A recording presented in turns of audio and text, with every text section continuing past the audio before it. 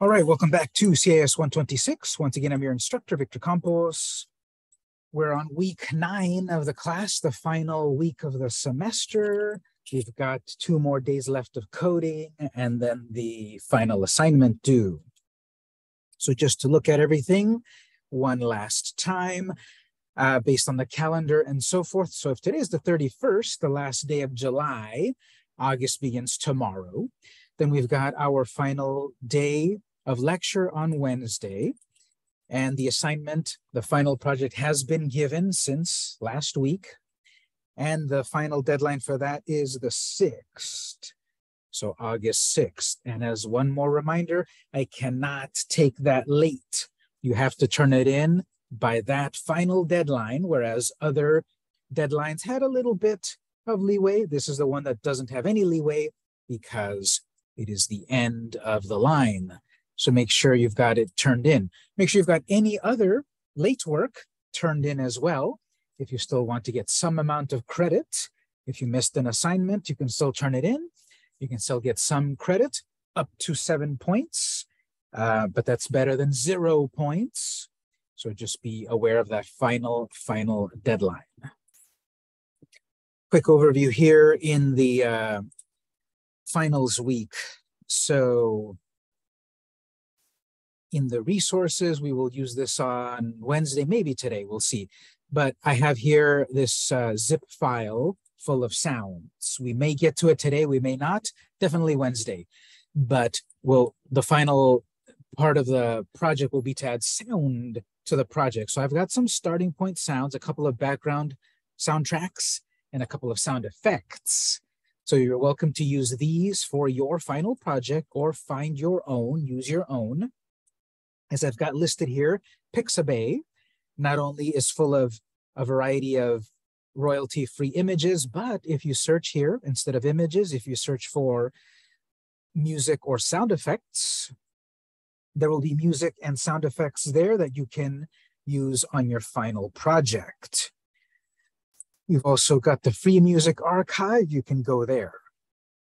But I've got the zip file of music that we will use definitely on Wednesday, and the Wednesday will be the day that I definitely talk about music. And today we're probably going to do a little bit of coding. We might get to the music coding definitely today, but that is then in the goals for this week. So final game project due on the 6th, 20 points. And I've got a couple of other things to talk about besides class stuff, but the coding part's the main stuff today. So I'm going to get directly into the coding. You should load up your project from before. I'm going to start with my starting point from last time and add to it. You're welcome to do that as well. This is another way to succeed here, that if you take my starting point and add to it, that's perfectly viable. I know several people want to start completely from 0 and then do their project that way. That's perfectly fine. I like that, although it is a lot of work because you have to do everything completely from 0. And you have to go by the lectures to make sure it all works. So just need to set myself up here. Got a brand new day project to work on. One.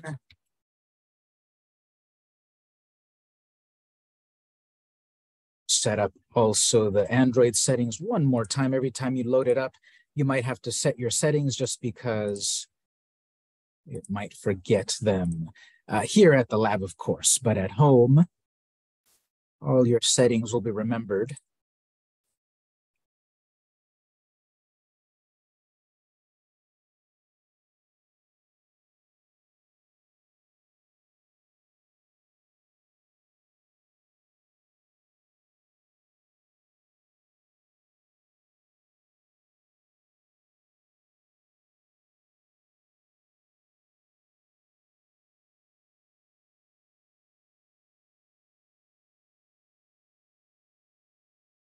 So if all of that is properly saved, I should then be able to debug my project. Just to remind us where we're at, we've been exploring these various rooms of this scary haunted house. And again, on your own projects, you are continuing what you've done in your animated project. So I can't wait to see what you'll be doing on your own projects. Here,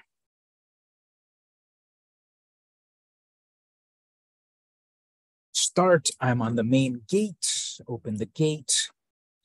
We're on the front of the house.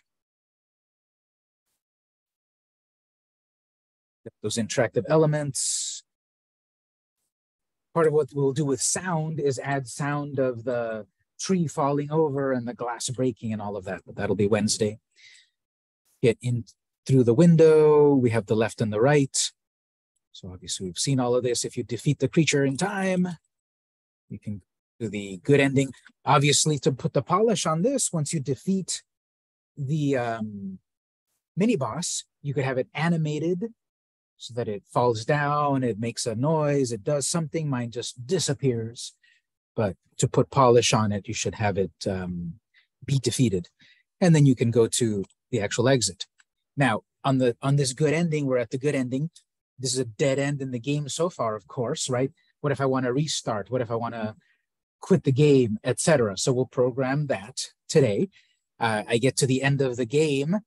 I want to start over. Right now, I have to stop the simulator and start it again. I want to add a restart game or quit game.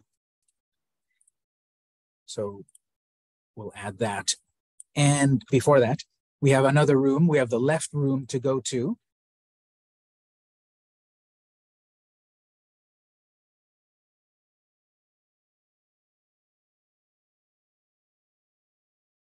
Get in, we go to the left.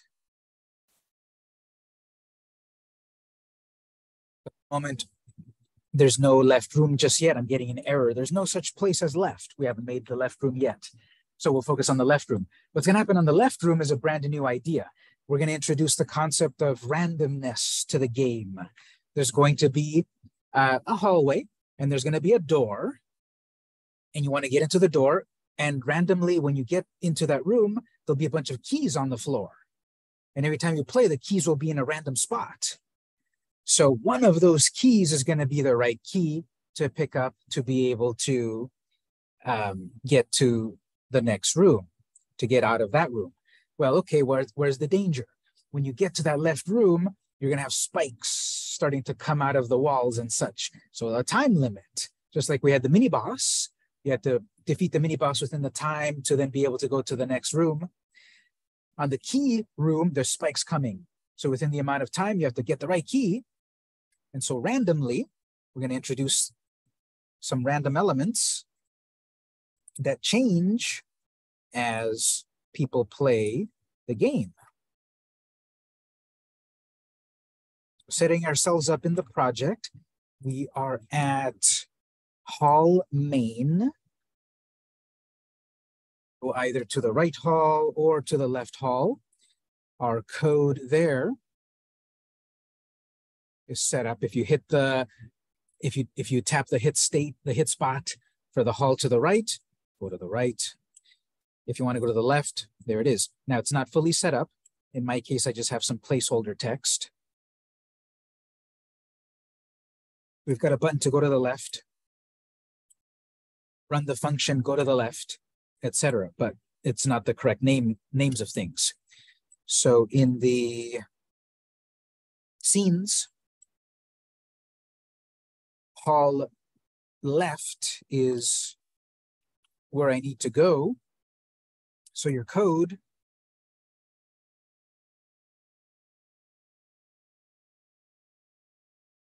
here, after successfully pressing the button to go left, you're going to run a function. We will call it fn go to hall left. So I'm keeping that name consistent with the previous code, function go to hall left. Then of course, on the next line, I define that function is named there.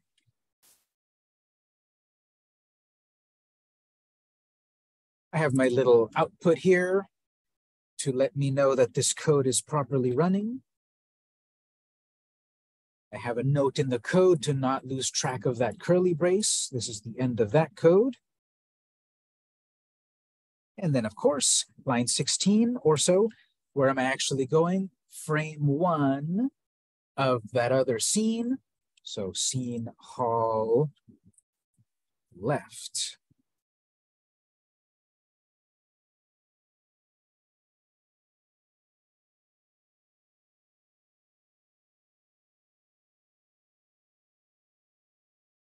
Quick test if you want.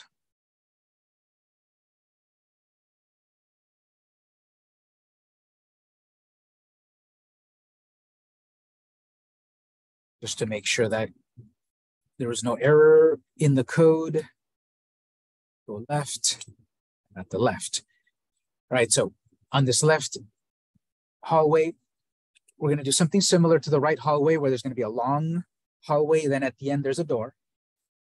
And we'll set up the randomness of this scene. So hall left, we just have a little placeholder there. Remove that. Going to draw in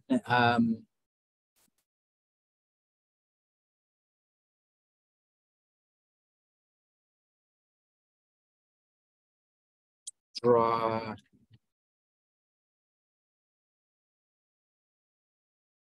something vaguely like this. There's a door off on the distance. There's a hallway that we're going to go towards. Down here, near you, near where the camera is, some keys will appear here randomly. Every time you play the game, they'll appear here. Now, obviously, everything that I'm showing as we learn this game is ingredients. These are pieces of ideas that then you can put together when you do your own version of the game.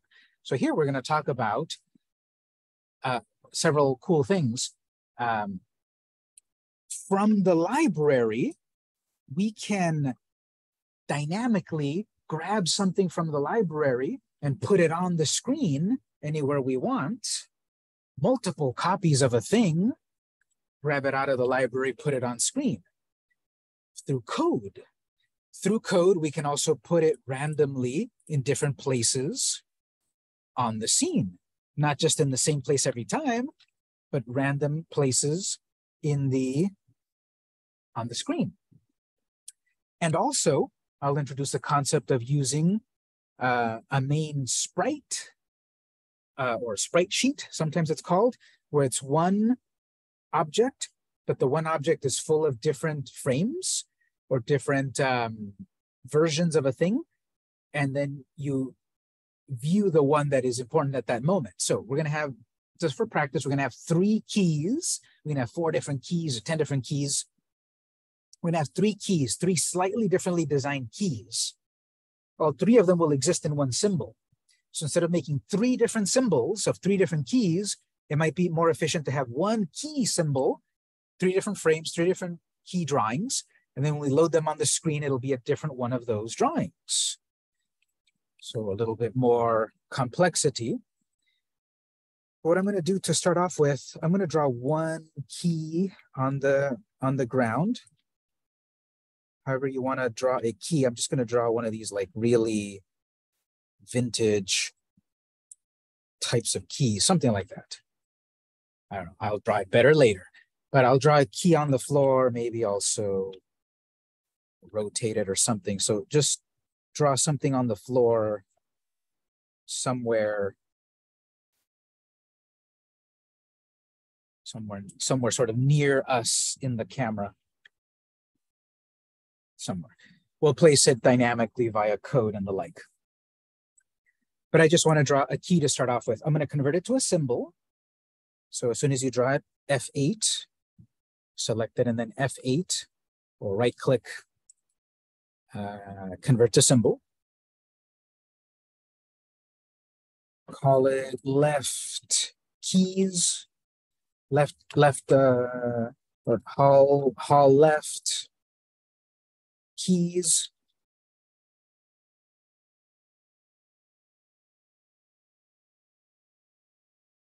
Again, I'm grouping my various names here, everything regarding the right, hall right mini boss, hall right door. Here we have hall left keys. Registration point, usually in the center.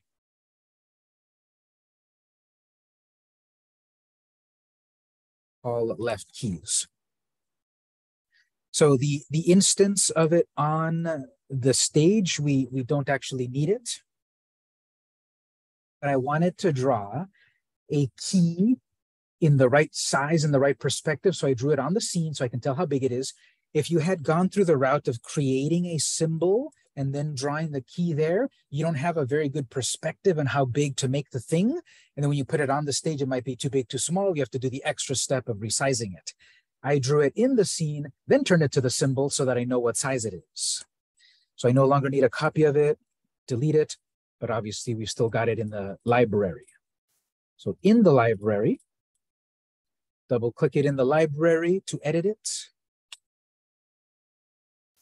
And the key is right there in the center of my stage. And I'm on frame 1, and I have 1 key. I'm going to make a new symbol, or sorry, a new frame 2, F7, and draw a different type of a key, maybe one with a skull on it. And then I'll make a new frame 3, F7, draw a different design of a key. So 3 slightly different looking keys on their own frame. And all 3 of these are in the 1 symbol. We'll zoom in a little bit here. Go to frame 2, F7. I want to draw a new key. Well, I don't know how big to draw it. Remember, you can turn on your onion skinning here. So you can see your previous frame. Whoops, that's going to be too big. So with your onion skinning on, you have an idea of how big to draw the other key. And you can draw it in the exact same position or another position or whatever, but I'm going to draw another key. So let's say this one will be, I don't know, something like this, like a vertical one. Different shape on the top here. Find it perfectly later.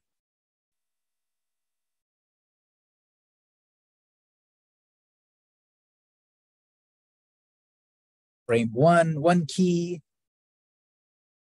Frame 2, another key.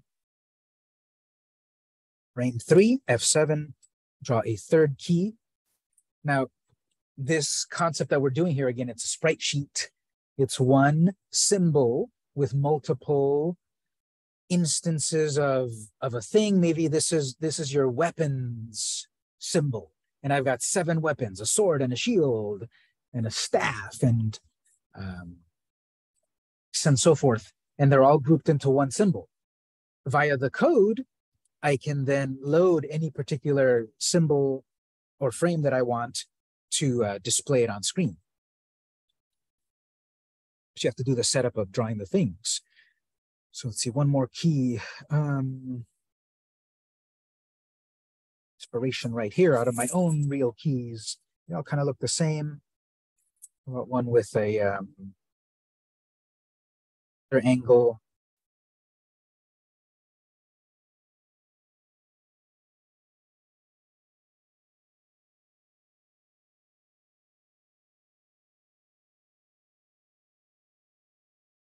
I have a whole, like a loop, for a loop, I guess. So we have these 3 different keys.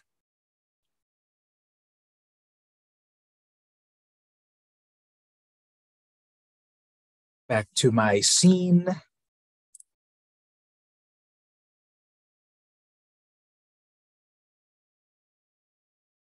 All right, so I have a symbol with multiple sprites. In order for the code to know that I'm interacting with something, so far, we have used instance names, right? If I go back to any other example over here, this start button has a property of an instance name. Well, instance names work when the object is on the screen. It exists, and I can give it an instance name so that the code knows what I'm dealing with. We're going to do something different here. We're going to grab an object from the library to put it onto the stage, and it needs an instance name. And it's done slightly different here. The name of it, I don't like that the names are slightly different, so it's confusing. But in the library, it's called linkage. So it would have been nice that in the library, you've got the name of the symbol, and then you've got its instance name. So consider here linkage as instance name. So we can add an instance name in the library, and therefore the code will know what are we talking about in the library, grab it from the library, put it on screen. In order to add an instance name to it in the library, you have to right-click it. So those keys that you just drew, right-click it and go to Properties. Right-click Properties. This takes us back to this screen we've seen before, but now we're going to look at the advanced part of the properties. It brings up this big advanced part over here. Here's what we care about: action script linkage, action script instance name, in a sense. Within this group here, turn on the export for action script. It'll automatically say export frame 1. That's fine. Leave it as is. It'll automatically fill in class and base class. This is all fine. Here's the instance name: Hall left keys. So that's fine. Nothing to change here. The important thing to do is under the advanced, just turn that on. These can be changed. This can be called anything you want. The default is perfectly fine. So those both turn on. These names are default. Good. Click OK. It'll pop up to say, okay, this thing doesn't exist yet. Would you like us to invent it? Yes. Click OK. And now on the side over here, we looked at these columns. We have linkage and use count. So this is the only symbol that has a linkage that has an instance name. Notice this is also interesting. How many times are you using this throughout your project? So the mini boss was used 3 times, I guess, for the, oh yeah, it is 3 times because it's on 3 different frames when it moves. But anyway, so Hall keys now has a linkage and use count. So now let's write some code to make it appear on screen.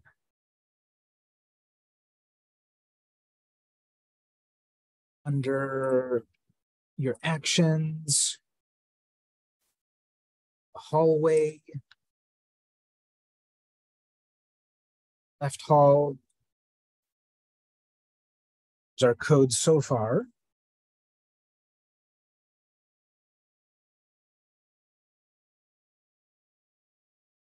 So note, create instance of the first key. Remember, we've got 3 keys in the symbol.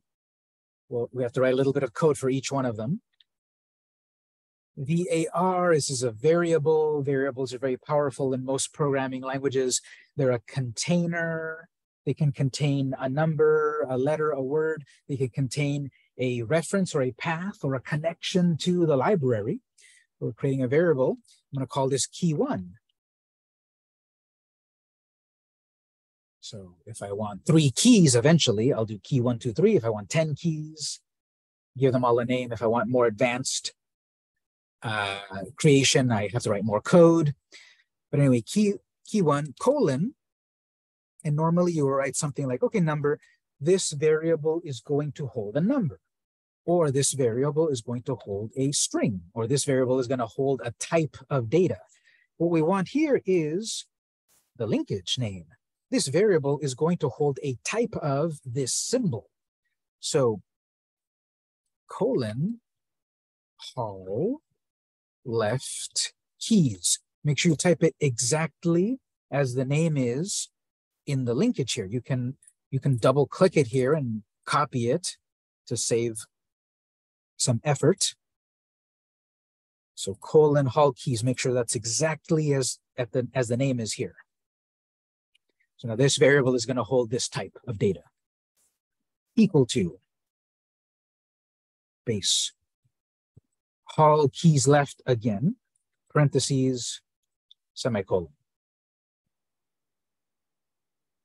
So all of this, what's doing is it's putting into memory one copy of that symbol. That's what all of this code is doing.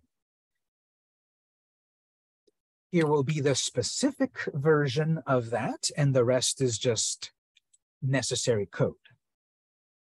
It's in memory, but it's not on the screen yet. To the screen. Code, add child, parentheses. This is the code to put something actually on the screen, key 1.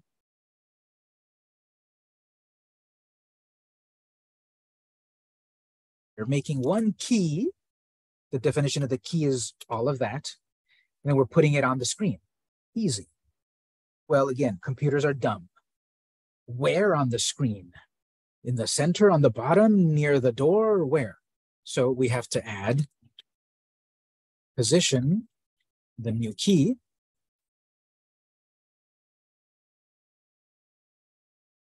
the name of the object, key1.x, equal to some pixel value. Let's just put 100 for the moment. .y equals 100. So everything is defined in XY coordinates. From the top left of the game, the very, very, very top left over here is 0, 0. Move to the right 100 pixels and move down 100 pixels. So my code is saying so far. We'll refine it in a moment. Now I'm positioning it somewhere on the screen. If we do a quick control test scene, that should be good enough. We don't have to play the game. We just control test scene so I can see it. A couple of things. It's placed where I told it, 100 by 100, and I happen to draw it in a way that it looks like it's spinning, but it's cycling through every single drawing. My symbol has 3 drawings, frame 1, 2, 3. So it's going to do what timelines do. They automatically play. It looks like my key is spinning. That's kind of interesting. So I've got to fix my position in a moment, but more importantly now, and set which key / sprite / frame to display. Got 3 to choose from. I want to show the first key. All right. 1 dot go to and stop frame 1. This is cool. We can have the control of jumping between timelines, not just in the main game, but in a symbol. Simply by saying, here's this object. We're going to go and stop at a particular frame 1. If I save that, test the scene.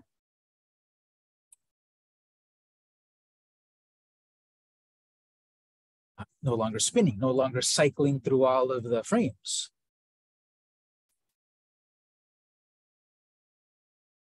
Just to refine the position here a little bit better. View colors. So it's like maybe somewhere around here. This seems to be somewhere like 100 by 400. So just to kind of pick for the moment a place. Of course, we'll have it random in a moment, but at approximately 100, 400,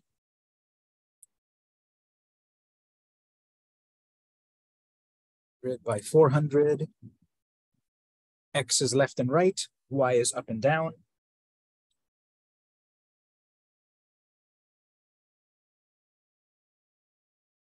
Probably push it down a little bit more in a moment, but let me pause here. So Any questions so far? Is that working for all of you? Anyone having any trouble at this point? This is very cool at this point. If you have it working so far, you're grabbing something out of the library, putting it on the screen, positioning it where you want, showing one of a specific frame on the screen, all through code. This is one of the coolest things that I like about programming and such, that it can let you do anything. Anything that you can do with a mouse, you can do via code, and very precisely and repeatedly. That's one of the things that computers are very good at, repetition. As we will see in a moment, put 7 keys on the screen for me and put them in different places. Once you program the algorithm, basically what is the necessary code, that's the algorithm. Once you program the necessary code, it'll just do it. Computers are very good at following directions. That's what they were invented for. Now, I think I want to move it down slightly more in my case, maybe 450. Sure. We'll make this random in a moment. Right now we're placing something specific. We'll do keys 2 and 3 randomly. This is for you to know how the basic process is. Then we will do the random keys. And then I would recommend you go back and change that one to be random after you learn how to do random. So let me go on. For random, I need to deal with random number generators. I see a hallway, I drew a hallway, but what Adobe Animate sees is just coordinates, X and Y coordinates. And let's say in my case, let me remove these guides here, view guides clear. Let's say I want randomly keys to appear, but not 100% random. I don't want a key to appear over here or up here on the roof or way over here. I could if I wanted, depending on what you're doing on your own game. What I want is the keys to appear somewhere here near me. Let's say I'm standing here, right? So if I'm far off over here, I want the keys to appear somewhere near me down here. So there's sort of an area or a range somewhere around here.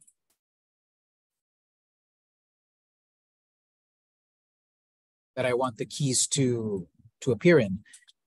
So I'll have to do a little bit of math in a moment, but if I set up rulers, view rulers, and temporarily I put a guide like maybe somewhere here, which is around 50. So from 50, so anywhere between 50 and let's say somewhere over here, I don't know, 650. So X and Y, somewhere within here, not all the way to the left, not all the way to the right. Somewhere around here, between 50 and 650. And then vertically, well, let's see, somewhere that's around 400, 425. We'll figure it out in a moment, but let's say between 400 and then down here it's 470, somewhere around there. So randomness, but within this area. I can be completely random anywhere if I want, but I want an area. So in my code,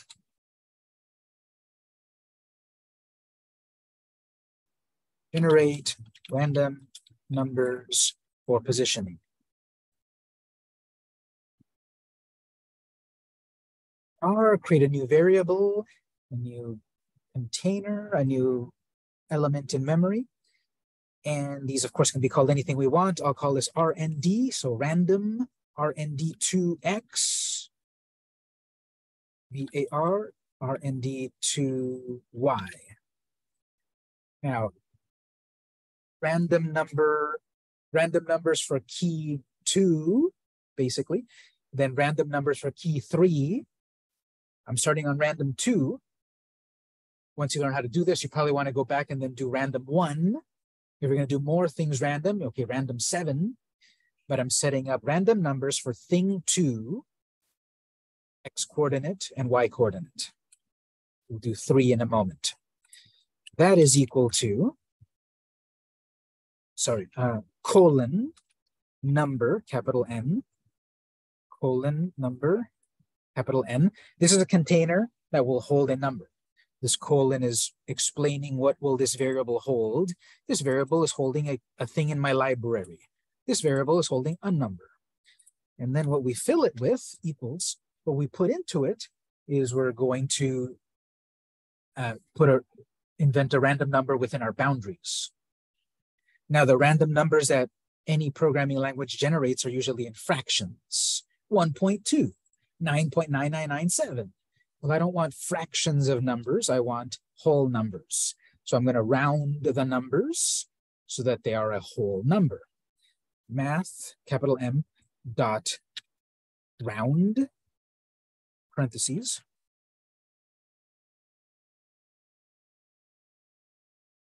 So we'll take, if we feed it to the number 1.3, it'll take it and make it 1.0.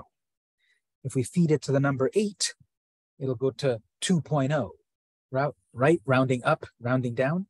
If we feed it 199, 0.08, it'll round down 1990. If it was 1990.68, it would round up to 1991, right? This code just takes a number and rounds it up or down. The number inside of the parentheses here that we're going to generate is math.random. Careful here. Don't lose track of these. There is open parenthesis.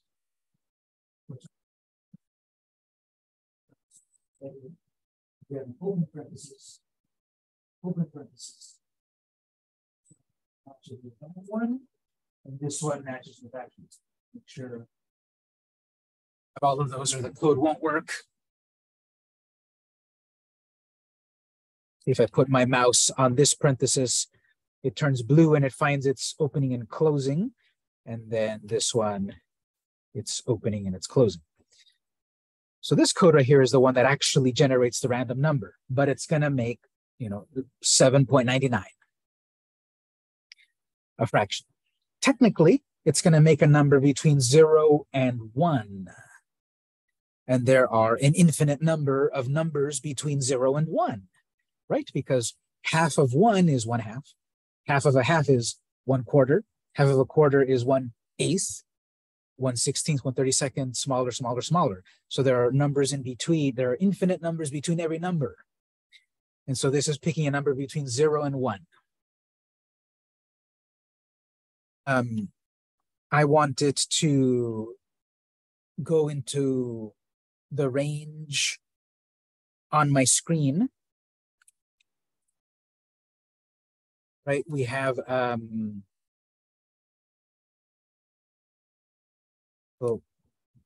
we have this amount of space from left and right, which is from 50 to 65 to 650. Times, so asterisk, which is shift 8 times 650.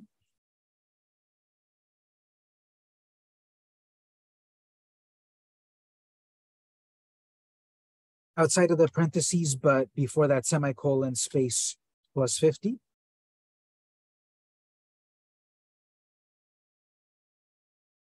Math is picking a random number from left to right on the x coordinates, 650 to 50.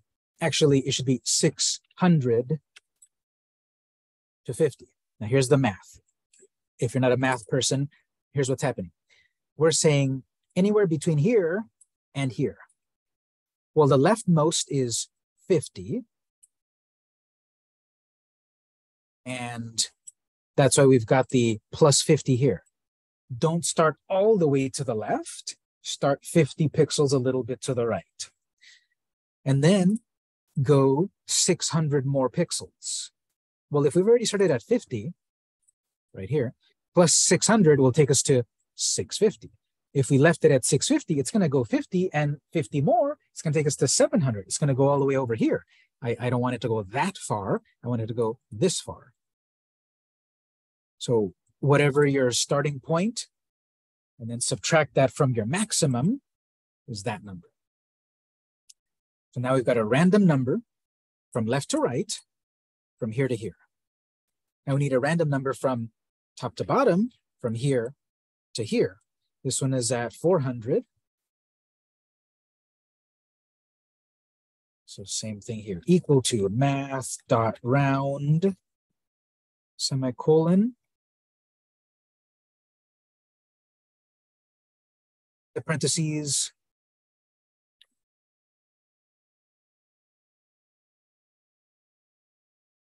here, plus 400. Whatever the random number, start from 400 down, okay? Generate a random number, random times sum maximum. I think I said 475, 470.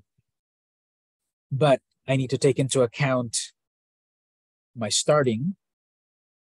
So remember I said you're starting, subtract that from the maximum.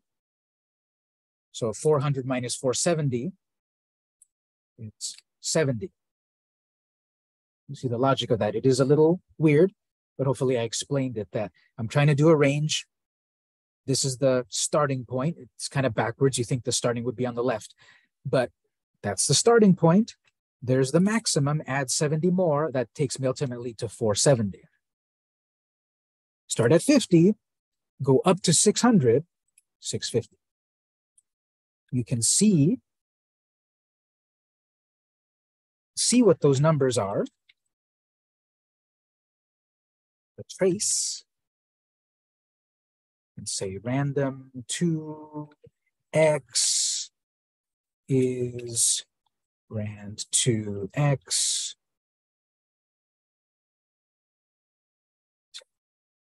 rand 2y is y. Just to see the numbers that it generated, you can trace them.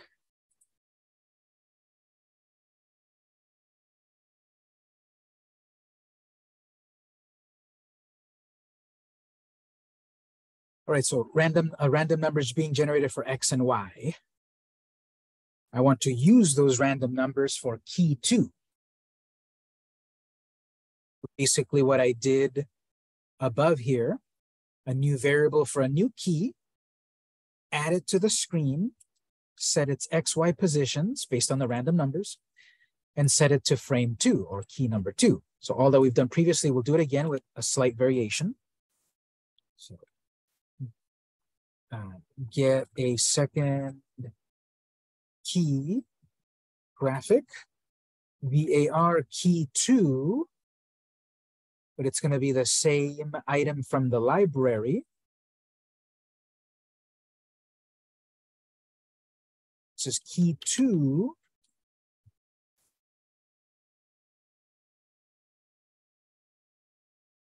Also equal to a new instance of all my keys.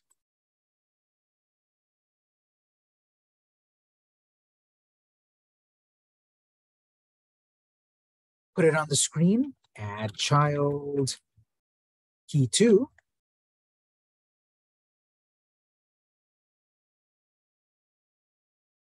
Position it somewhere, key2.x, key2.y equal to. All right, this random number is going to be the position of x, not just a fixed 100 or 450. That holds a random number within my range.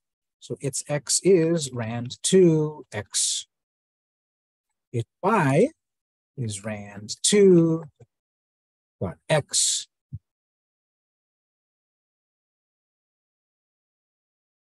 And I need to show the second frame, the second key. So key2 dot go to and stop. Notice the capitalization, very important. Capital A, capital S, but not a capital G, capital T. And then frame 2. Frame 2 is where I drew my second key.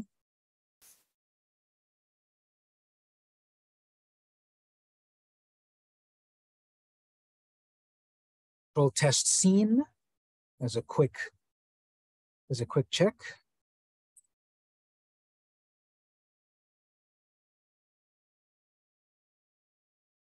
Two was put over here. So randomly it picked a spot right there. If I control test scene again, this time key 2 appeared near key 1.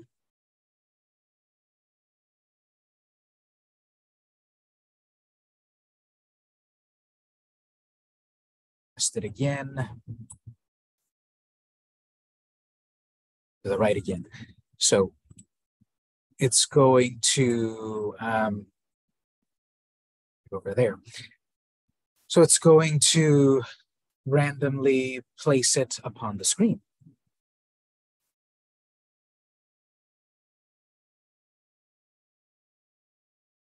Pause there. Did that work? Did your random stuff work here? Anyone need a little help? This is the code so far. The math part of it here is you have to think about that a little bit, what your values are on your own particular games. It is very helpful, so I recommend it when you're working on your game. View your rulers and make some guides there and pay attention to those numbers. And then that'll be your basis to then make your own calculations for where random stuff happens.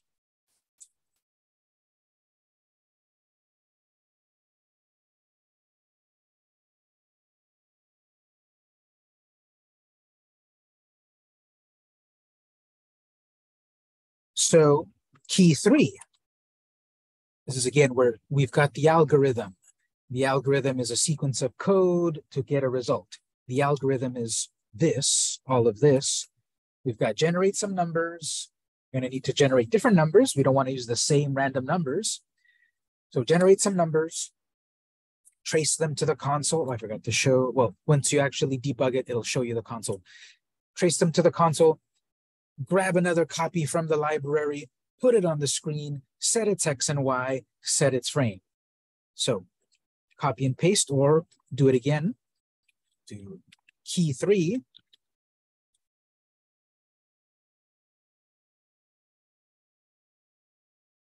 BARRND random 3. This is the third key, the third object. It's X coordinate. There's a number going to be here. Variable random 3 Y coordinates. It's a number. Both of these equal to something. Both of these have math that we're going to then round. Around.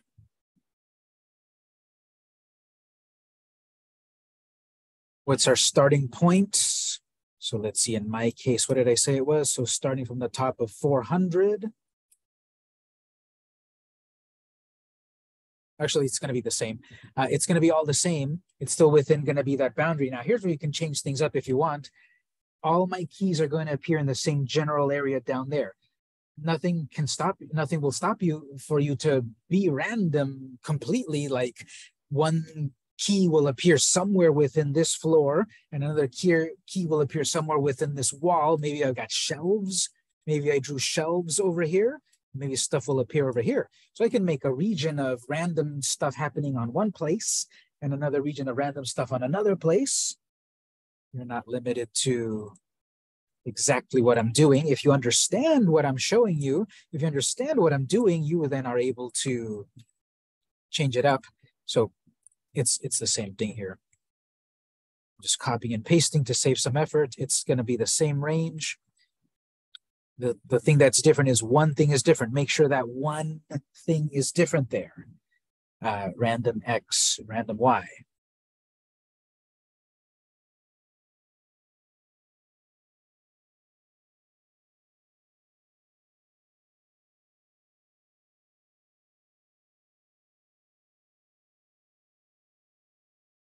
After those random numbers are generated for the third key, well, we need to create a new, we'll trace it as well, just to see the randomness, random 3X.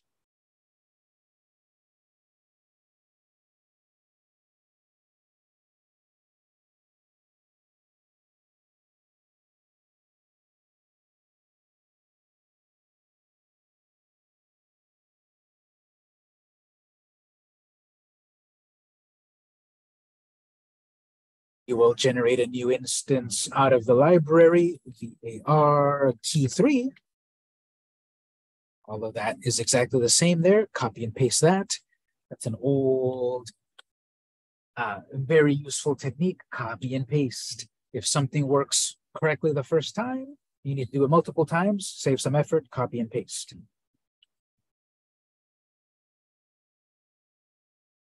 Add it to the screen.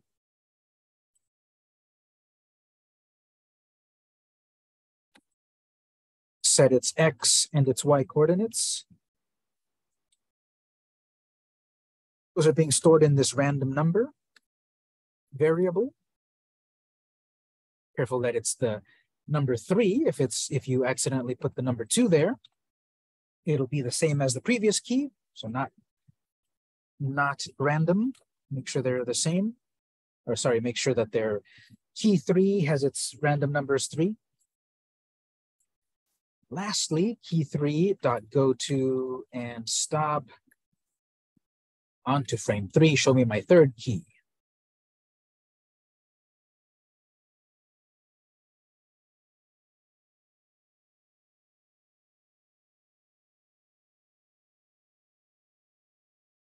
Test the scene.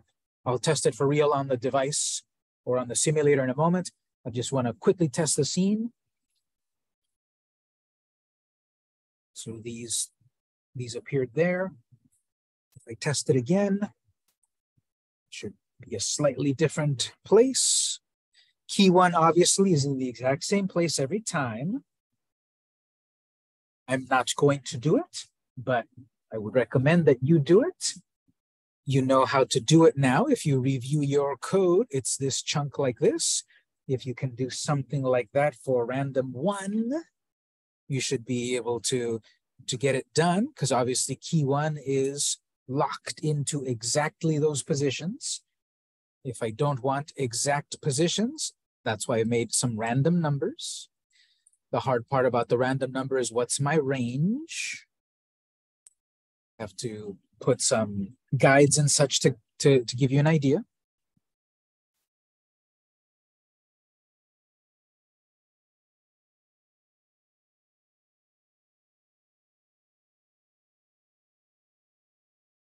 Take a moment to do the full debug movie. I want to start from the beginning. Simulator.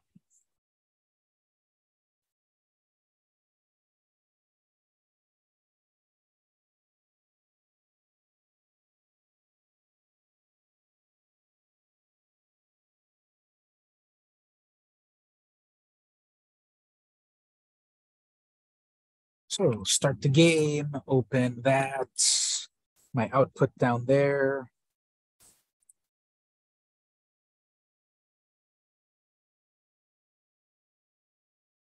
Feedback, my trace on the output is all working fine. Get into the house, go to the left. They're all kind of bunched up in a similar area there. And FYI, so okay, go to the left, hallway is running. I'm at the left hallway. Random number 2 is 105 by 452. And random 3, whoops, I mistyped it there. 165, 165. I put the wrong Y coordinate, but it's just a trace output. So it's just FYI, but three keys there. If I wanted a 4th key, well, I could draw a 4th frame in my symbols. I could reuse the same 1 key. That's fine. They're going to have a different variable name. But if I want to reuse an existing, maybe I really like the way I drew number 3. I do need to create key 4, random number 4, add it to the screen and so forth, and just use the same frame. It'll be key 4, but it'll be frame 3. And I can use the same 1 key multiple times. I could resize something. I'm going to put this here but I'm going to put it as a comment. I'm going to show it, but I'm going to then turn it off. We have key3 dot width and key3 dot height. Guess what that does? So it lets you set the size of your objects. Once they exist on the screen, add child, you can then set X and Y coordinates. Then you can set width and heights of an object. I'm not going to actually leave this code in here, but I just want to show you. Of course, everything you can do with a mouse, you can do through code. And if I wanted that key to be that size, that's easily doable via the code. Just set its width and its height. Now, this that I'm showing there, not only can this be done with an object that was invented through code, but this can be done with things already on the screen, where we had something that we placed on the screen. This start button existed at runtime. It wasn't generated through code. This has an instance name. In my case, start_btn. It is accessible via the action script. So via the action script, I could write code to X and Y manipulate, or width and height manipulate an object that is on the screen, accessing it via its instance name. We also have the rotate one. I don't remember what that one is. It's probably just dot rotate or rotation. I forget what it is. But we can also rotate things with code. And that can be, all of these manipulations can be done on objects that were created via code or placed on the screen. Now we're coming up for our first break here. After the break, well, one of those keys is going to be the correct key to actually unlock the door. And then we also need to set up the danger of you need to get the right key within the right time. So we'll take our break.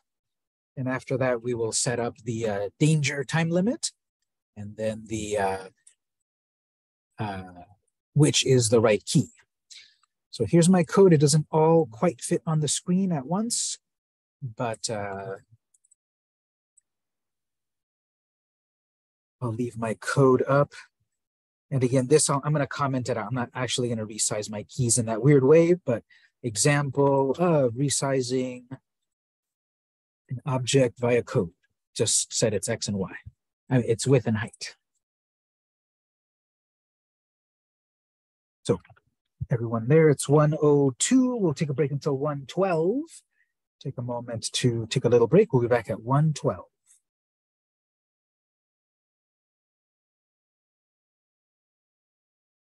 Everyone here doing all right? Anyone need some help?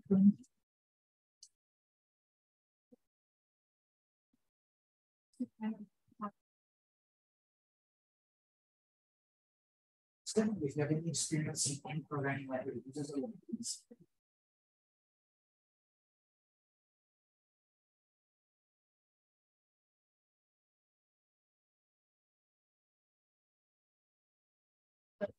because it's always going to be exactly in the screen. It's about expensive, sorry, as long as it access. but consider this. What if instead of using an array?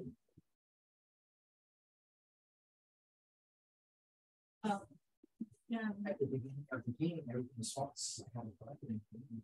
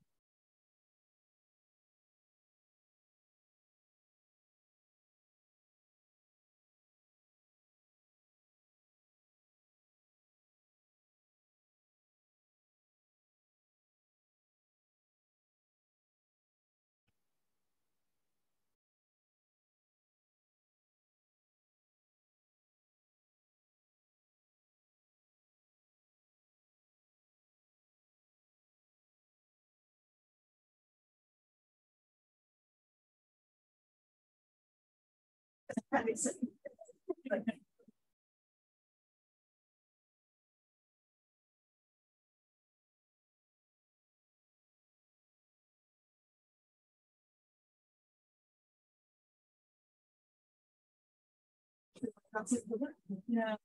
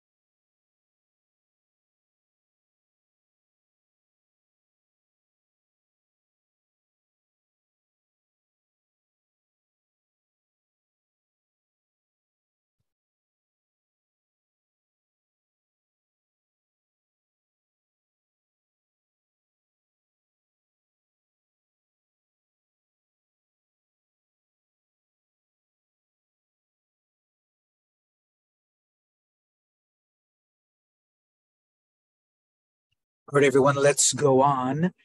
So the next thing that we're doing here is one of these keys is the correct key. And what I'm going to show is the keys will appear on the ground. You want to select one. Now, I've shown the previous code about being able to move something around and hit detection.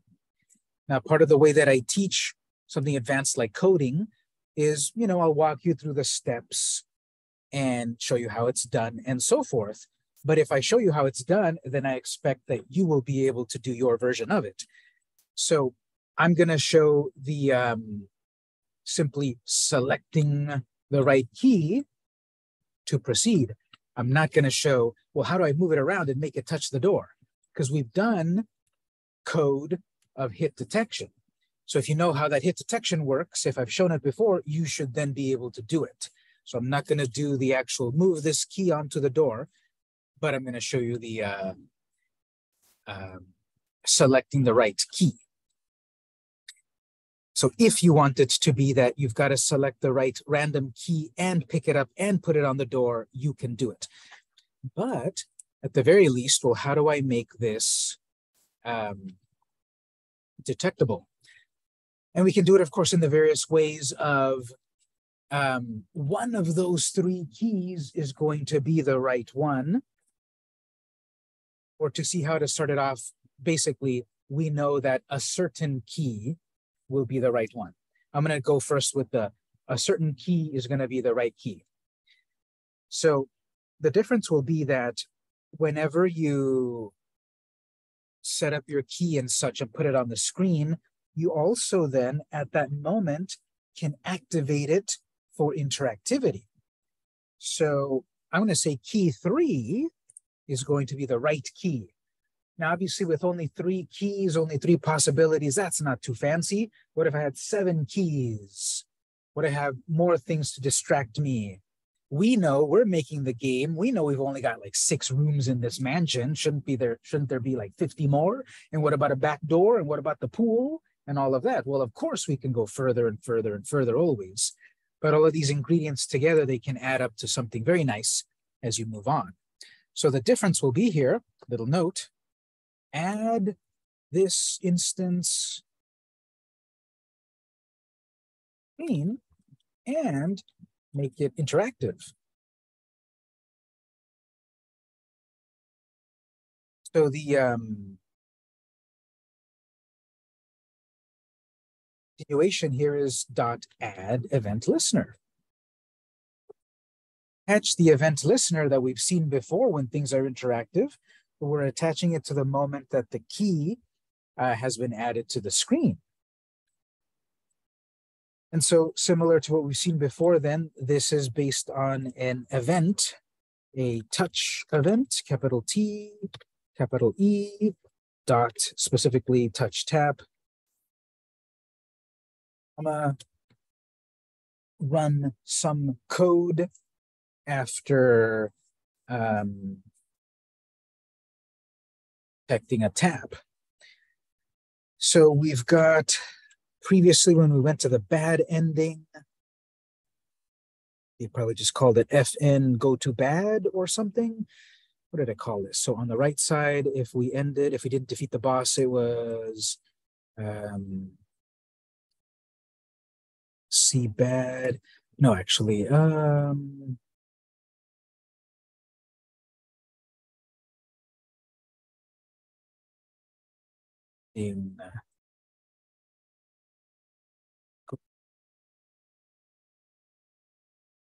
just trying to keep my names consistent, but of course these can be anything you want. We can still go off into many, many more paths, but let's say this is now directly into the good ending. So FN go to good ending.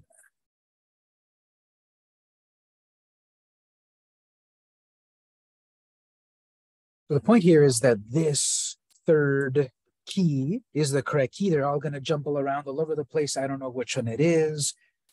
If you want even more randomness, there's more randomness that could be added. Here's the third key, but it's on different places on the floor every time you play. And so this listener now, when you tap that, it runs a go to ending. Well, that needs a definition. what does go to good ending mean? So define find key function, that name, void, curly braces, says the event of touch event. Action script compared to JavaScript needs to be specific. This function is running because of an event, specifically a touch event. Turns void. Break that to the next lines for readability. Mark your end of that function. Trace it just to make sure that that code is running.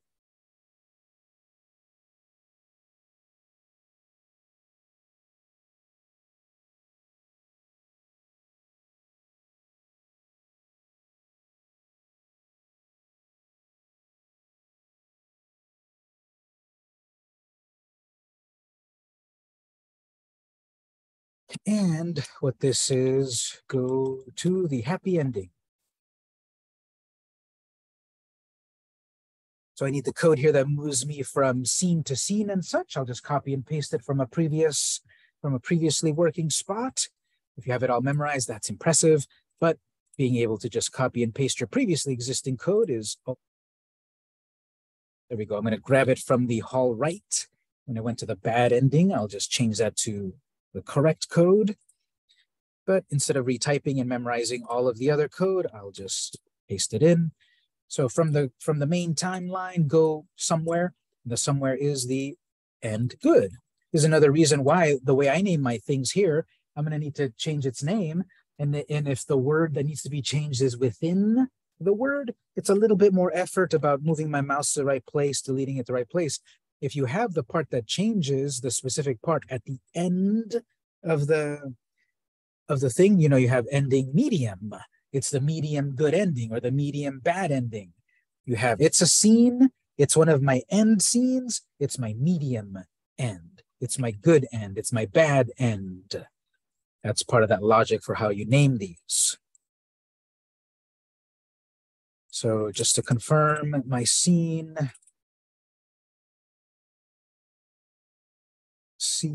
and good.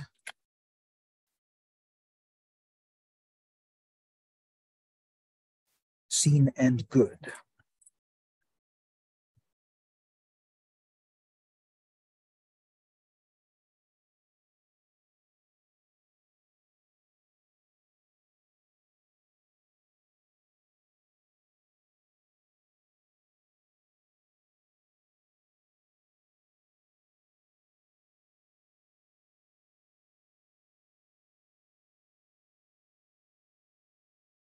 So I'm going to debug it in my simulator, save it, debug it.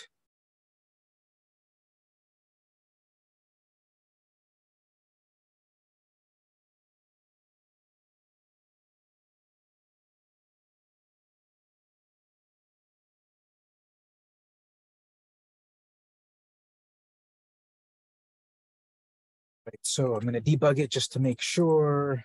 Start.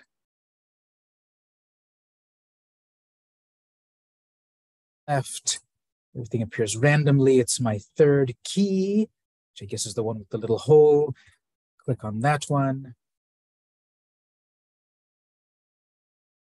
Goes to the good ending. Now this reminds you, computers are dumb. The keys are still there. Those keys were there from the previous scene, but I'm no longer in that scene. I got to the end. I got the gold. I didn't program to remove. Now, here's something to be aware of. When you put things on the screen, they will, of course, remove themselves when you go to another scene that's built in. But when you generate stuff from the library, they will exist at all times until you deal with them. In a sense, that's an aspect of programming known as garbage collection. Not exactly garbage collection, but those keys obviously shouldn't be there. Maybe I want them to appear there. If you were doing this for the assignment, I would say, why are your keys still there? And if you try to reason, they're still there because you won the game and you also get the keys. No, your logic is good, but for the game of it, those keys should go away. Okay, so I got to fix that. This is why you should be writing your code, saving your code, testing your code. Don't assume it all works, because maybe logically the code works, but then or technically the code works via syntax, all the code is written properly, I didn't get any errors. But make sure logically your project works. Syntax errors, logic errors, you often get those two types of errors, and syntax errors are easy to fix. The system will probably pop up, line 7 is wrong. But logic errors, no error happened here. You have to logically deal with it. So because we've got add child, logically, there is also remove child. There is remove this thing off of the screen. So this function of going to the good ending should have a little cleanup of removing those keys off of the screen.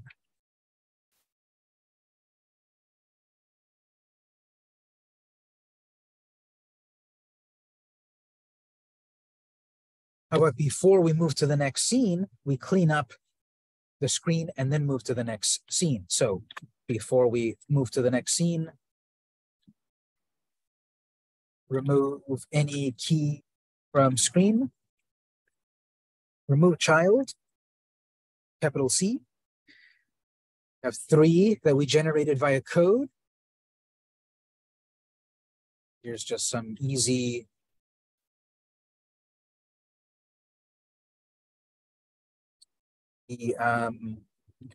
code to duplicate. There it is. They're no longer necessary in memory. So then remove them from the screen, then move us to the next screen. Let's see that. Write the code, save the code, run the code.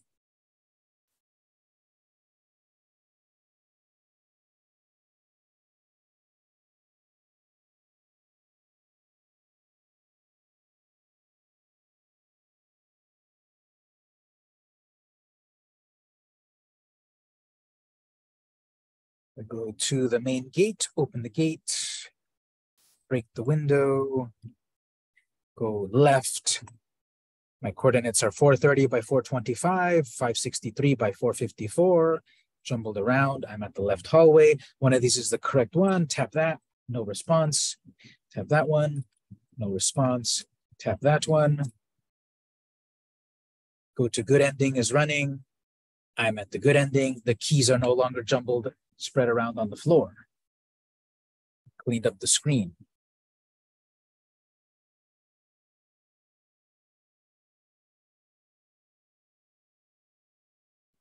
Now, again, if you further want, okay, it's not just I want to pick the right key, I want to pick it up and put it to the door.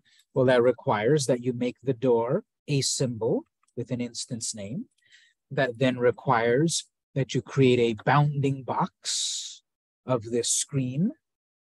Then write the code to detect picking up the key, moving it around. Detect when you drop the key to do hit detection. Did those two objects touch? So it'd be more code. We already did it on a previous scene. So you can extrapolate from what we've done to add more. But if it works at this point at least, that's good. That's what I'm looking for. You picked the right key. Well, where's the danger? You have all the time in the world to pick the right key. And obviously, if I have like 6 keys or more keys to sift through, that's even better. So now that you know how to add keys onto the timeline, add more keys, probably. But now the danger, time's running out. Before some amount of time, spikes are going to get me.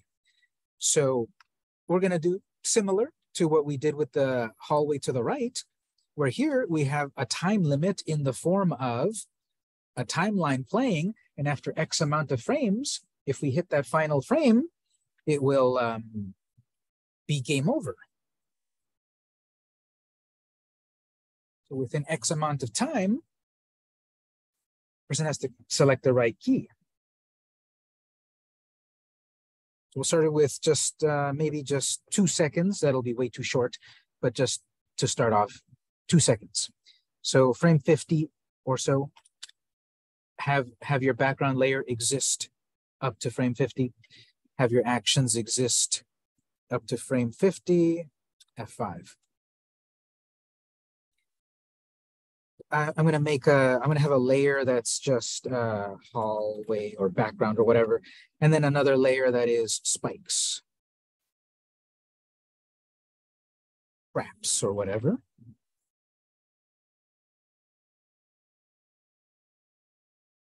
The art of anticipation is one that takes time to learn and master. So you would think, I want the spikes to happen. I know in my mind, I know I want spikes to happen, but you probably want a little bit of a pause to see, oh, I'm in a brand new screen. What do I do here? Then we start stuff happening, the animations of the spikes and such. So we'll say 1 second. You can refine it as you feel what looks good on your game, but we're going to say, show this screen for 1 second, and then stuff starts to happen. So on frame 24, the first second, F7 on my spikes. Move forward from here, spikes will start to happen. I'm going to animate them very, very simply. Previously, we were doing a keyframe and then a frame and then a keyframe, then a frame. So we were animating on twos. 2 frames were taking up 1 bit of animation. I'm going to do this in 5s. 1 frame and then 5 frames later, the next frame, and then 5 frames later, the next frame and the next frame. So 5, 5, 5, 5. So starting on 25 here, some spikes will appear. This is where, again, on your own game, your own creativity will really shine. But the way I'm going to do mine is like the very first tips of these spikes are going to start to appear. And just to be completely simple, it's going to be these dots. So spikes will start to appear from these spots in the wall. And I can start from the roof and the left and whatever. I can make the floor is going to fall out. So maybe I can start to draw the outline of, you know, the floor. Suddenly a floor appears. And then on the next frame, well, it's going to open up a little bit more and then open up a little bit more. And I start to see lava down there. You can be very, very, very, very creative in all of this. I'm just showing here that in X amount of frames, something's going to happen. And if you don't get to the time limit, game over. So 5 frames later, which is less than half a second, F6. So I'm going to make a little bit of spikes starting to come out. Yeah, incredibly simple, just these little lines. They're not even sharp. Yeah, I could draw them as, I could draw them in the, I could draw them as symbols in the library. I probably, for better animation, should have them different sizes. Things that are further away are going to have a thinner line. Things that are closer up will have a thicker line. I don't know if it really, really, really feels like spikes. Again, I can refine all of this if I have all the time. Jump 5 more frames over, F6. Add to these. Just again, I don't know, just make them longer out.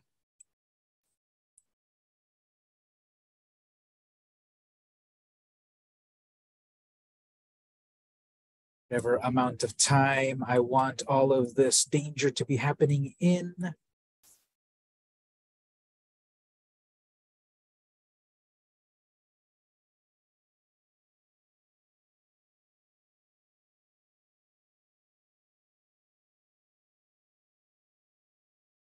It's going hallways normal. Something's coming out further, coming out further. 5 more frames. 6.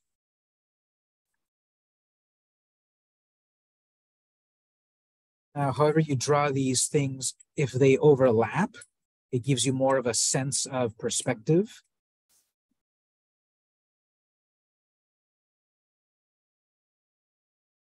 You have elements overlapping other elements. And if I want to further think harder about what's what's in perspective.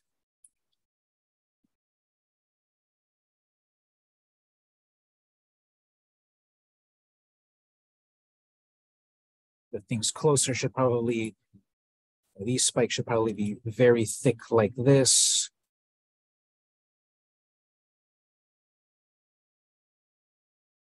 Draw them now. I draw them properly frame by frame, but now these are coming out even further out.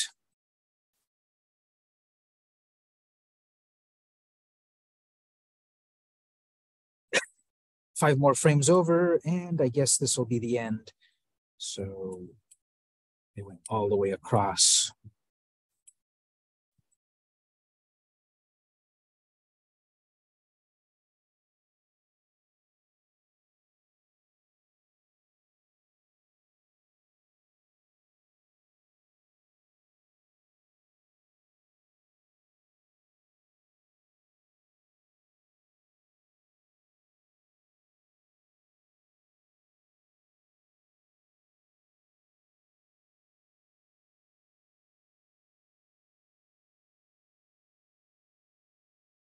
So obviously with music and sound effects, you put the fine details of it and it really comes to life. The game's been silent up to this point. We still got the final thing is music, but then that puts the icing on the cake. And a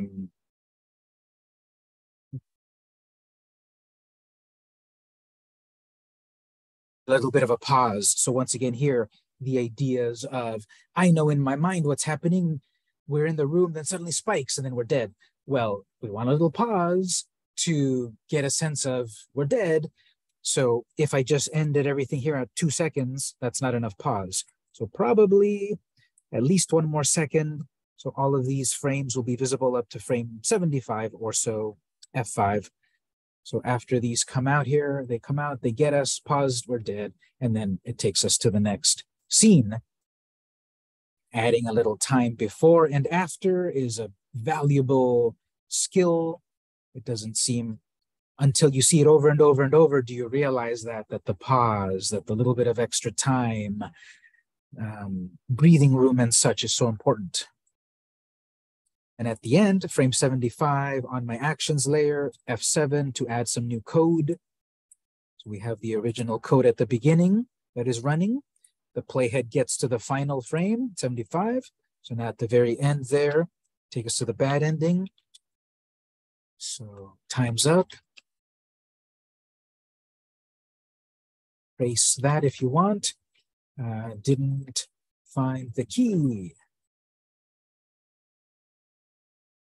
Us to the right place.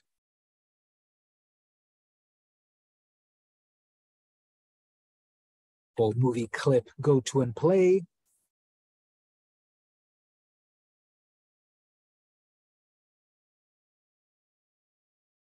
Being bad and clean up the keys. So remember that if we find the right key and go to the good ending, we had to remove the keys before going to the good ending. If we don't remove the keys here, we'll have the keys when we go to the bad ending. So remove child, all those keys in memory. Copy and paste. Sometimes copy and paste is faster than writing it.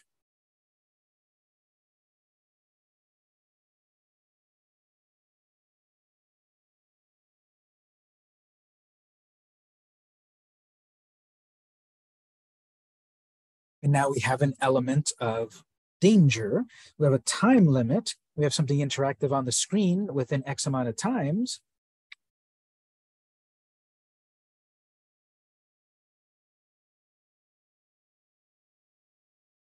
And I'll run this as the full game.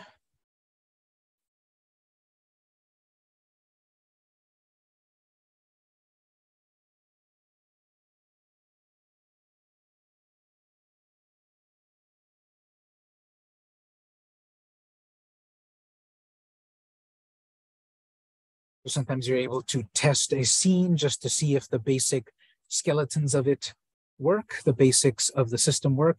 And then other times you have to run through your whole game. And you might pick up on elements that you didn't realize displayed. Actually, this also reminds me, right now we're very obviously click on the left, click on the right. In a moment, we'll refine this a little bit more. I'll come back to that. I had an idea there. So go to the left. Here's okay, I guess there's some keys here. I guess I should pick one up. Oops, didn't I make spikes appear? Why are the spikes not appearing? Just programmed it to animate to give spikes. Well, that reminds us that we have a stop. As soon as we get to this scene, stop here. So that was useful at this point when we came from a previous scene as we were coding it little by little. But now that we're on this scene, we need it to play. So comment that out or delete it. We want that to actually play. So now before I test it again, what I was saying about the main hallway, we have this very obvious click, places to click.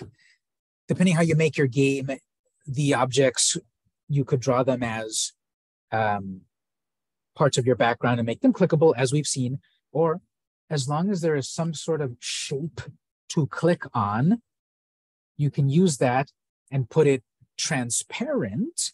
And even though it's not going to be visible, it's still going to be interactive. So think about this. I'm going to go back to my hallway. I've got two objects here, which are movie clips. They have their own instance name. And if I fade them out to 0 or a very, very, very low opacity, even at 0, they're still interactive.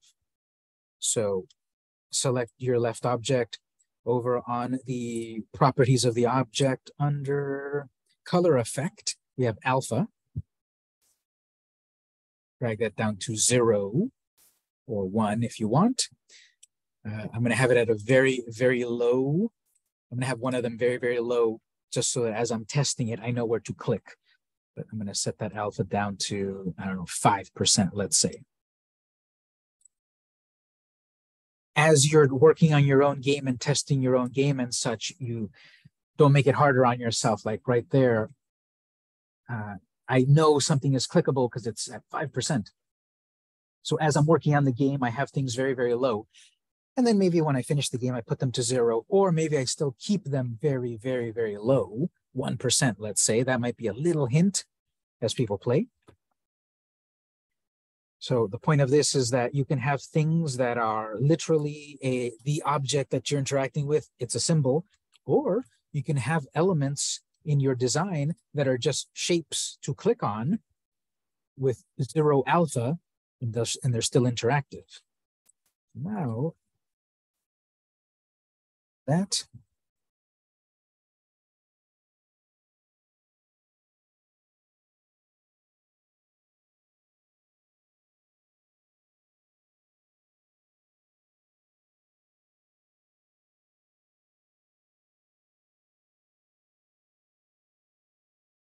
date, rock, left or right, left. There we go. 1 second. Oh, spikes are coming. Whoops, I didn't even realize what happened. And now I'm in the dead zone, the bad ending. And the keys are not there. They would have been there if I didn't program removing the keys before going to the next scene. This then reminds us, one more thing to do today. Well, okay, I'm stuck here. What I can click exit and animate, but when this is a real game on a real device, what are you going to do then? You're going to program starting over or ending the game. So let me play it again. This time go to the good ending. So I've got 3 seconds to figure out what do I need to do here and pick up the right. I think the time limit is way too short, but I'm just showing as a starting point what it is, and then you can refine it. So start, gate, rock, go left. Where's the key? There's the key. Get it. Get it. Oops, not fast enough. Oh, actually, yes, fast enough, which reminds me one more thing. So I did click the correct key. It did take me to the right ending. The spike still came at me. Forgot to do one more thing. Stop the timeline from playing, similar to the mini boss. The boss is coming at us, defeated the boss, stop the timeline so that we don't hit the bad ending. We need to stop the timeline of the spikes. I got the good ending, but it felt like the spikes were still coming. That's easy, just like the mini boss scene. In the left hallway, so you see this go to good ending does a lot. It's removing stuff from the screen, it's moving us. And one more thing here.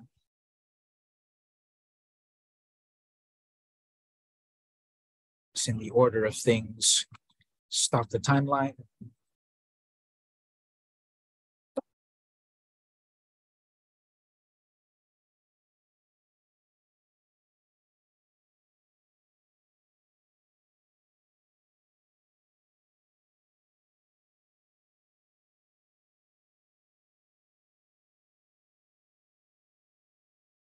Whenever the person clicks on a key, timeline,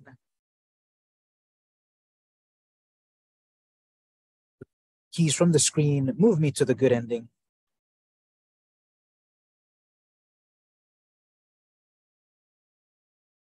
These are the little bits of polish that you add to the project as you debug it, as you test it, as you get other people to check out your game, where they have completely zero knowledge of your game. You know your game inside and out.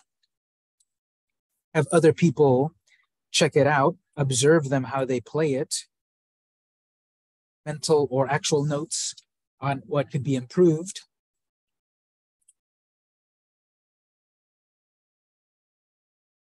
Then it did it.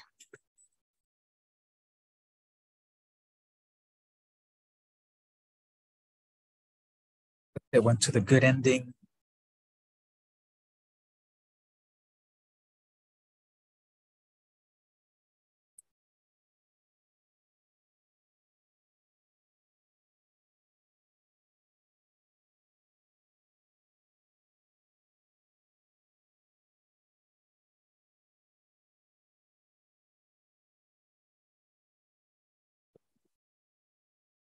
Right, so good ending, bad ending.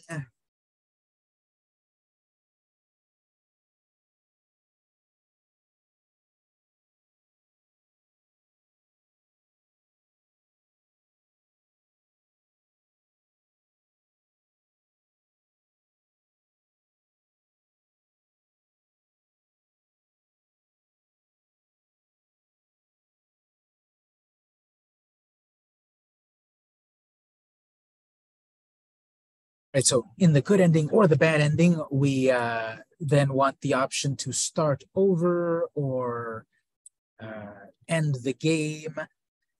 We'll see how to do that right now. And once you see this, you can then apply it to any point in the game, where if you want the option to start or restart, then of course we get into, well, can I do a save and come back to it later and save states and all that stuff? Of course, everything can be done. It's just, do you have the time? Do you have the deadlines and so forth? So good ending, bad ending. So on the good ending, we're going to set ourselves up to exit the game. And that is a little bit of code.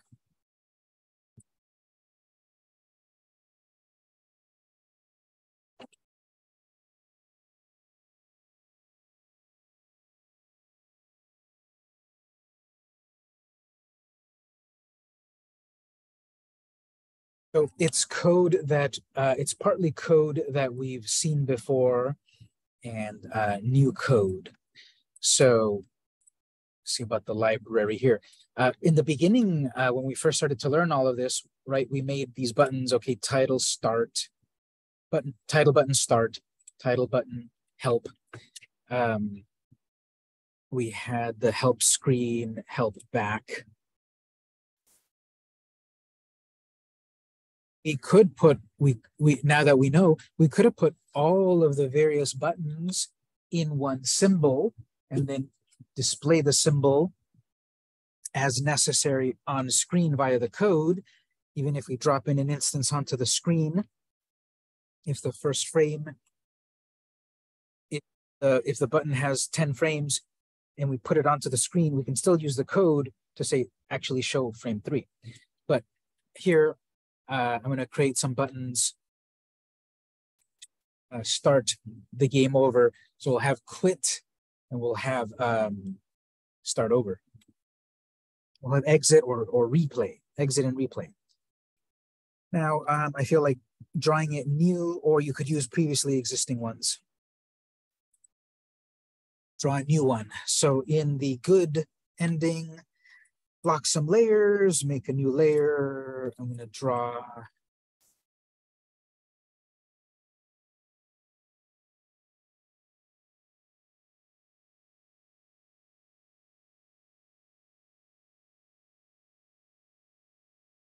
button.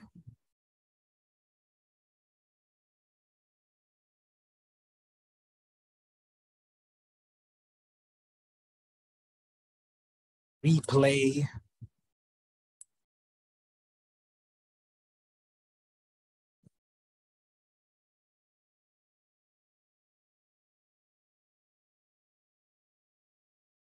I'll improve the button later. But this, I need to turn it into a symbol. You can double click all of that to select it all, draw a little selection. So I'm going to get that, turn it into a symbol, F8. This will be, I don't need this advanced part. You can leave it open or close if you want. This one will be, we'll call this ending and replay.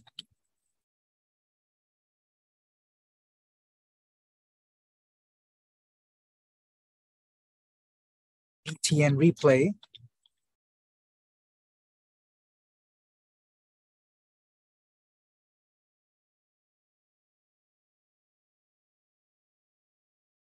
Once it's an object in the library, I'll duplicate it and button exit,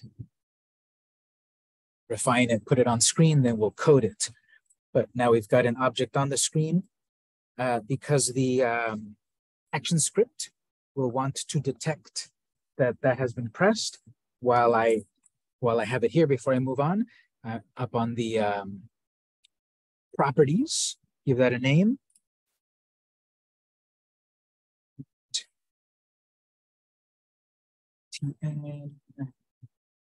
This replay BTN, my ending scene, the good ending, replay button.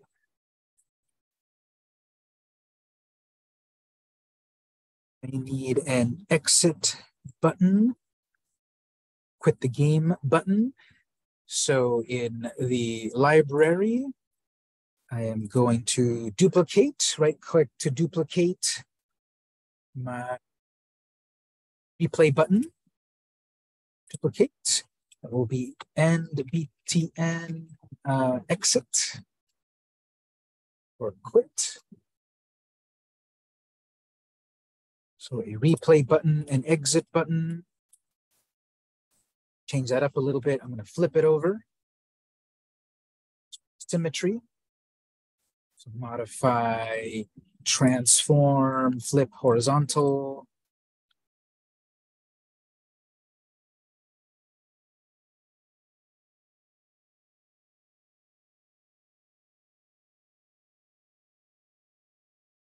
Draw their exit.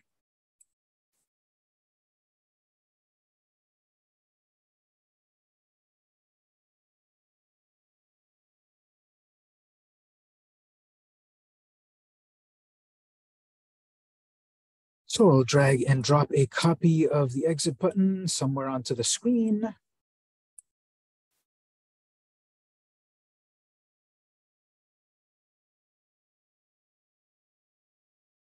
Exit. This has the instance name and good replay button. This needs its own instance name, so the JavaScript knows which is which. And good exit button.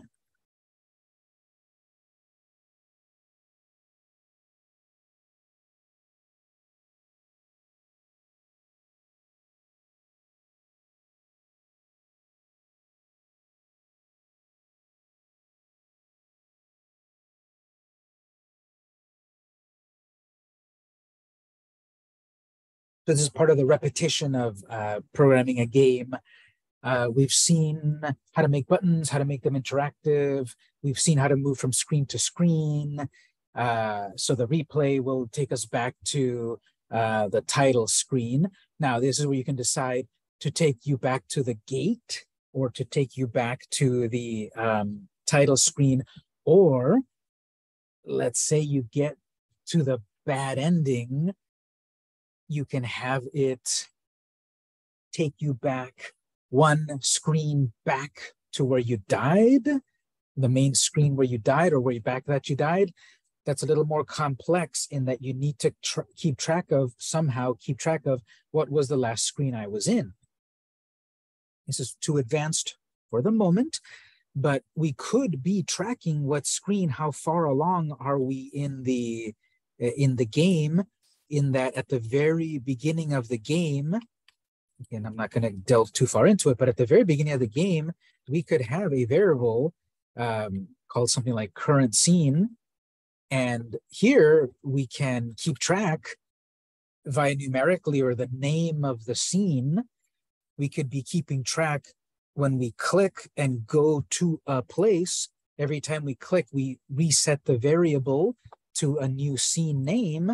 So it's going to remember, you're going to be remembering your last screen in a variable. And therefore, when we jump between scenes and such, the current screen or whatever we call it, last scene or whatever, we could use that to then know where to take us the last time if we died. So consider a tracker of progress.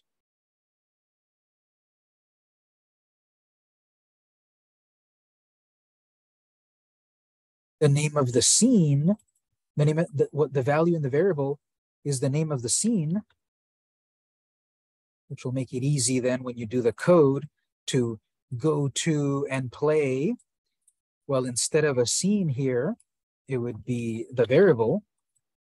We can tell it to a variable, and this variable is keeping track of what scene you're on.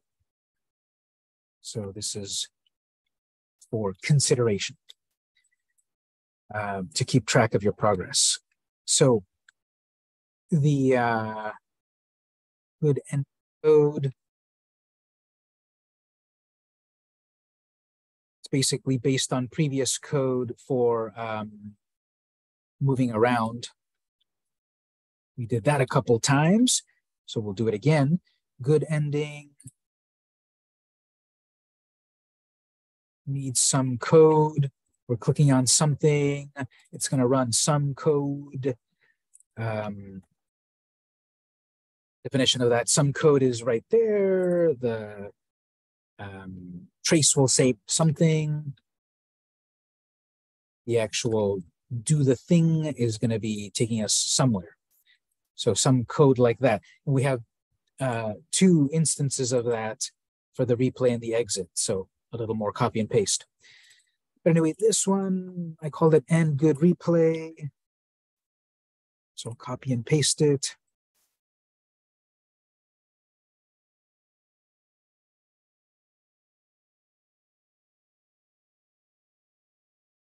It's going to go to FN.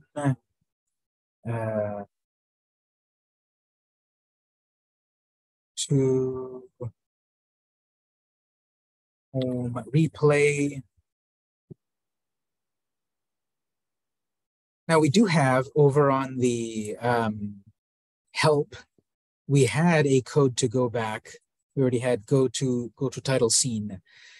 Because this code exists, we could repurpose existent code. I could tell it again, just use this function that already exists, which is already set up to go back to the title. I could do that. Or if I need other things to also happen, well, this function here is only designed to take us back from help, so it works fine. If from an ending, I just need to go back to title, then yeah, I could repurpose it and use it. But if I need to do other things like set variables and remove things from the screen and such, I would definitely want a new unique function to deal with all of that. So sometimes you can reuse existing code if you know it works exactly at all instances, but many times you're creating new code, it's doing new things. Like right here, actually not take me to title, but take me directly to the gate. This is up to you to decide. Replay back at the gate or replay back at the title screen.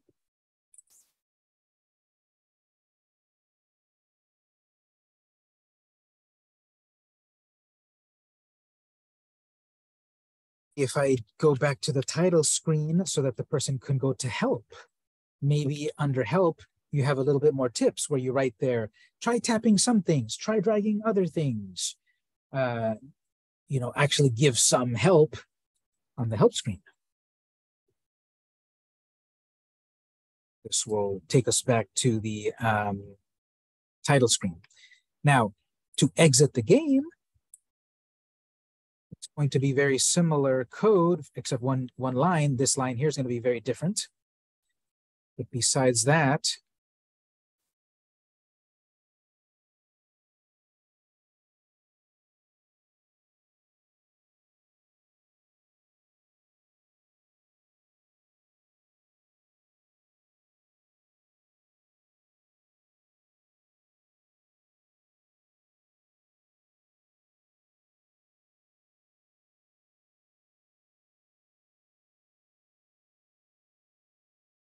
then go to exit or exit game, just exit game.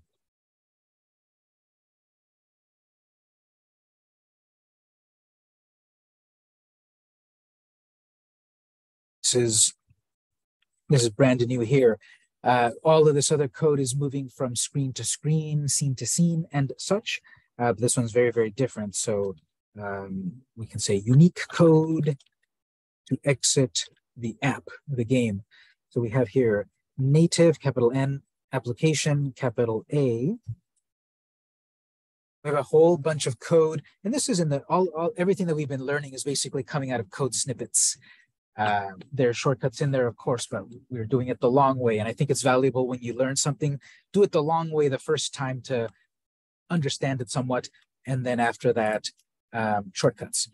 But there's a whole bunch of native app code, like what if I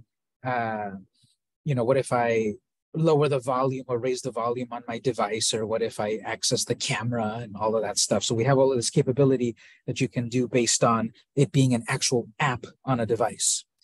And what I want here is this one's native application, spelled differently, but it's just the way it is when this was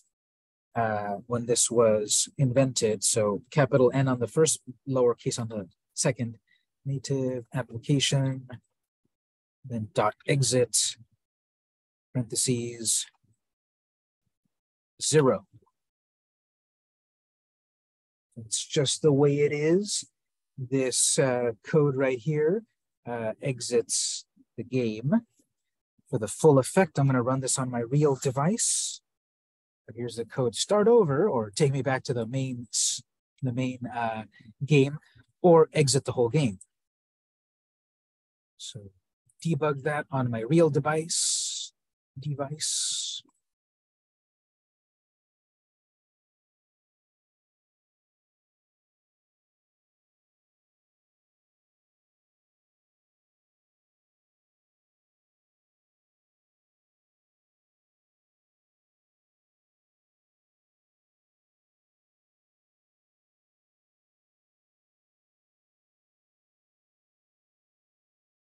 So it comes up on the game here.